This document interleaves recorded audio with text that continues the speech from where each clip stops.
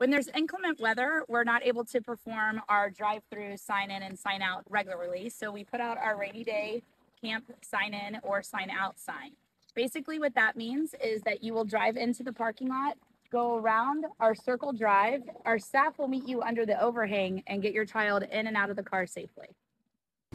Every day when your camper is spending the entire day with us, you'll participate in the drop-in and drop-off car line.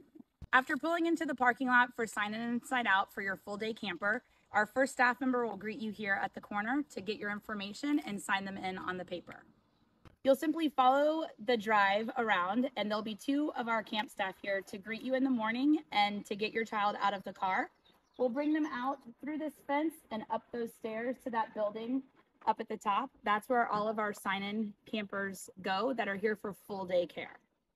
For sign out, after you stop at the first stop, you'll come around and we'll have your child ready for you and waiting to jump into your car to head out for the day.